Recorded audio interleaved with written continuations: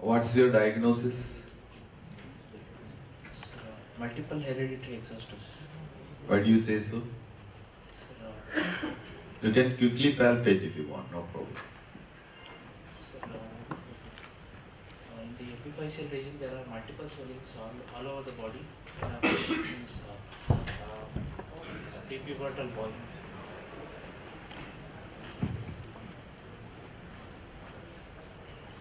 He's not achieved his maturity, and there are multiple swellings in the epiphyseal region all over the bodies. Before giving your diagnosis, you can ask one question to the patient. What do you want to ask? Since when is this swelling?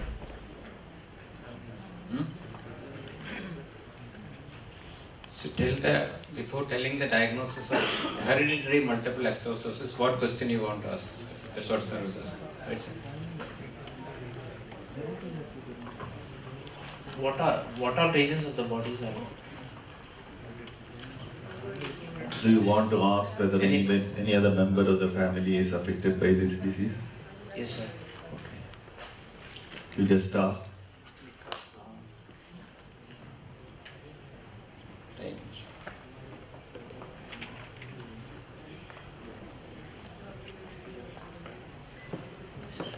Her sister is affected. Sister is having. What is the mode of inheritance in this disease?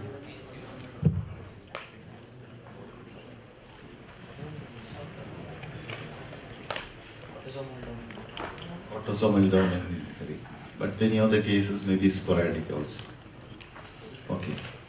So you said there are so many swellings in the body. Which are the swellings you are more worried about? The swellings in the hands, which are causing the deformities. What examination you do if you see the cases, like if you see the multiple exostoses generally? So the swelling examination. Okay, one is swelling examination, but from the look also you can say it is a exostosis. What is very important and relevant examination will you do? The joint examination. Okay, joint examination. Why do you think so, joint examination? What are functions are? Okay, so one function, so how will you quickly evaluate the function? Because it would be very commonly kept in a short case. So you have to see that. Okay, I will ask you the question. What are the indications for removing the exostosis? Progressive deformity. Progressive deformity. So you have to see deformity, is it so? If it is a progressive deformity, you have to see from deformities. Okay, then any other indication? Any pain? Pain. So you have to ask for a pain. Whether they are having painful or not. Okay, then?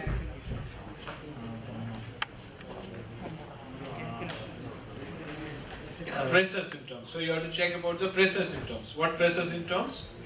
Sir, any neurovascular deficits? Neurovascular deficits. So you have to see about the distal neurovascular. Okay, then? So fracture. So whether it is a painful fracture, again it will cause a pain. So it will cause a pain. Then? What are the other problems other than deformity also? Sir, Growth disturbance.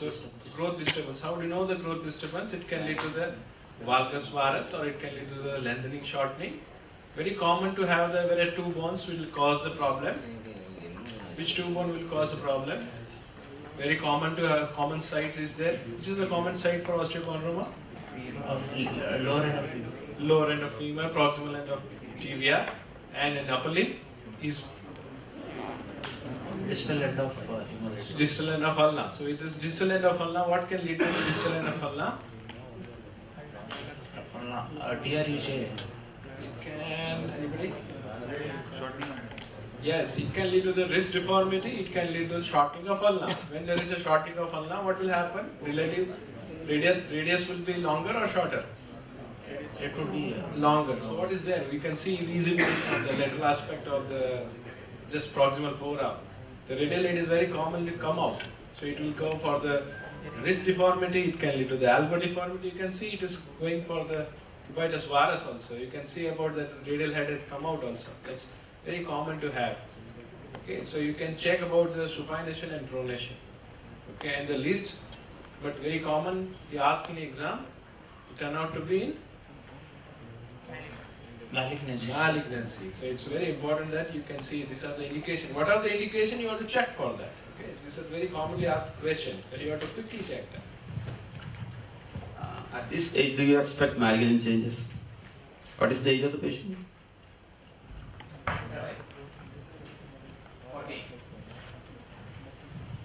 Where is common to have the malignancy? Which particularly osteochondroma can lead to the malignancy and what age? So it's very common to ask in the adult also. The father also will be kept. Sometimes father also will be kept also. These are the generalized things you need to check that. Sister is also having. Yeah. Malignancy usually occur only after the skeletal maturity. Usually. Axial or peripheral. Which is more prone? Peripheral. Which is more prone for malignancy? Axial. Axial.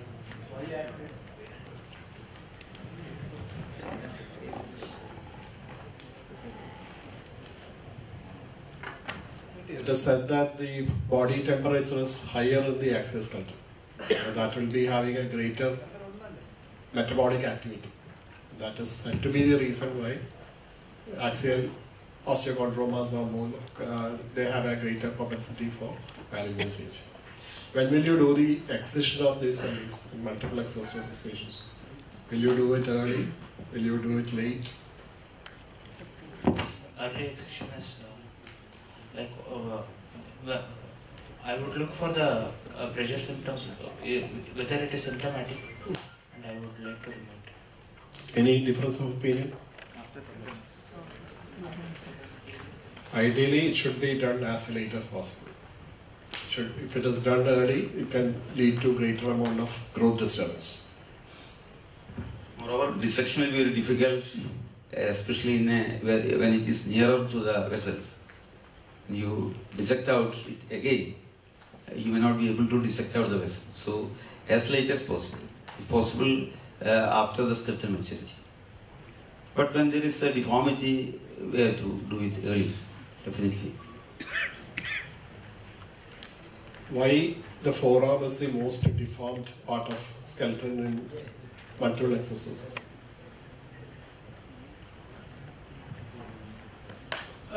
My dear boy, you've been asked to see this as a spotter. Have you been permitted to talk to him?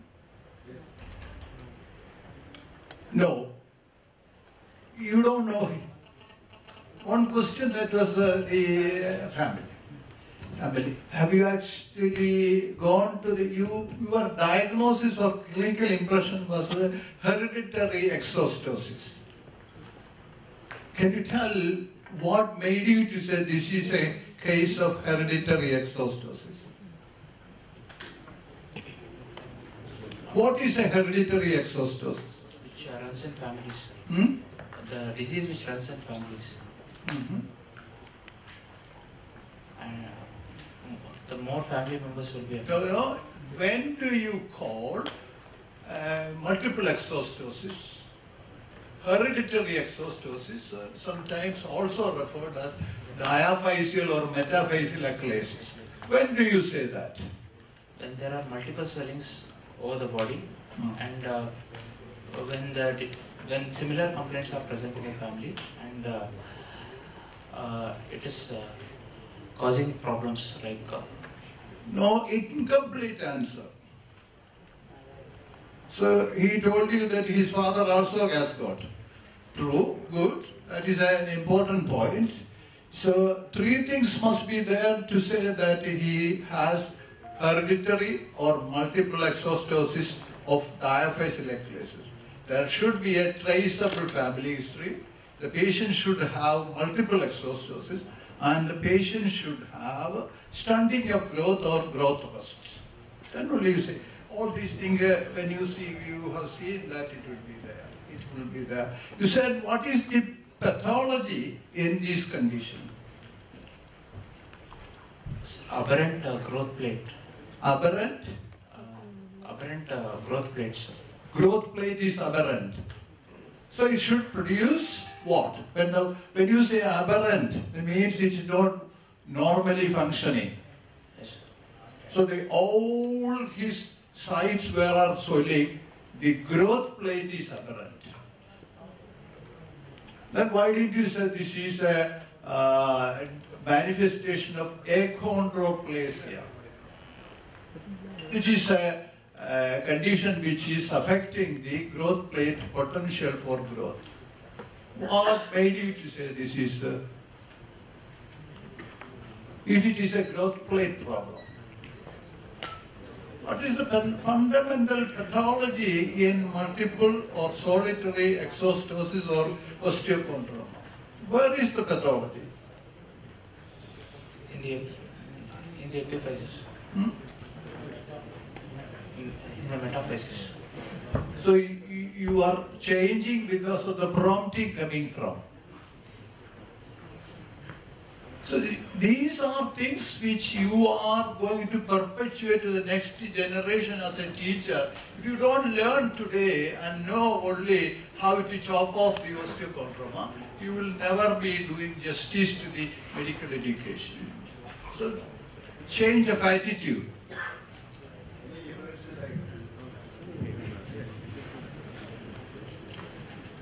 Which is the other condition that produce multiple swellings similar to this in the body?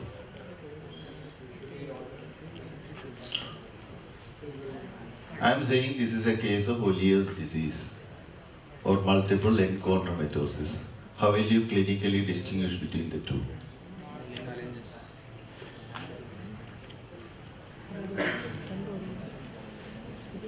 Anybody wants to tell? Yeah. Enchondromas usually affect the short, long bones. Second, it is usually unilateral.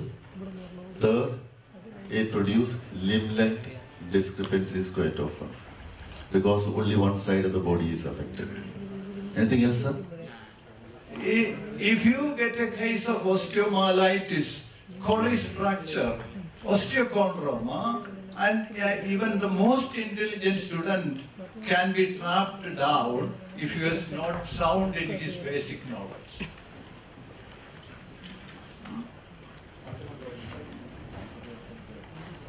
What is lead's sign?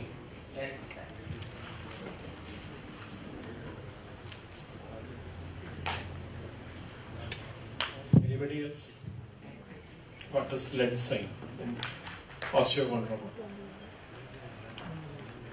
Specifically for multiple osteochondromas, any osteochondroma, let's sign.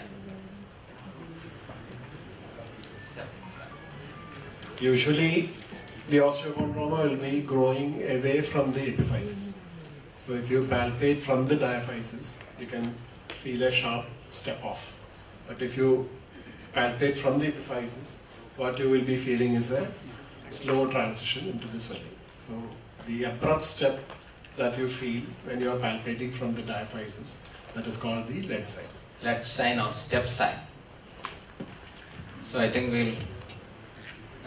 in nutshell, any one of you who will get this, use a word called as, I would like to serially examine this patient, and what KCG sir has pointed out, the bystander, if it is father or sister who has come, very smartly you should answer, sir, I see the father or the sister disproportionate.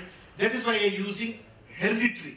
The word hereditary which you use is to be very specifically added on. Multiple exostoses, you have not even examined the patient, only saw the patient. So say that I would like to palpate all the swellings from top to bottom. Just screw your hand on top. During examination, whenever you see such patient, try to roll your hand from top to bottom like that. At least do that particular clinical judgment that you have examined all the appendages of the patient to say it is multiple. Second, you have seen the bystander to say hereditary.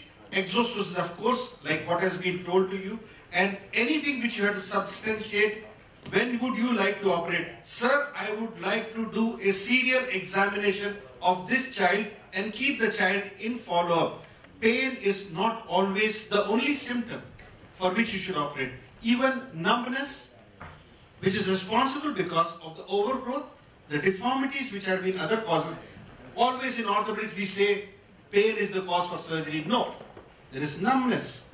You can get all the other signs which could be there. So please incorporate in a smarter way after attending topic to say that numbness can also be, or a neurological deficit can be the indication for a surgery at the age of skeletal maturity. Now you could say between 16, 18, depending upon the pre-pubertal time. These are vacation surgeries.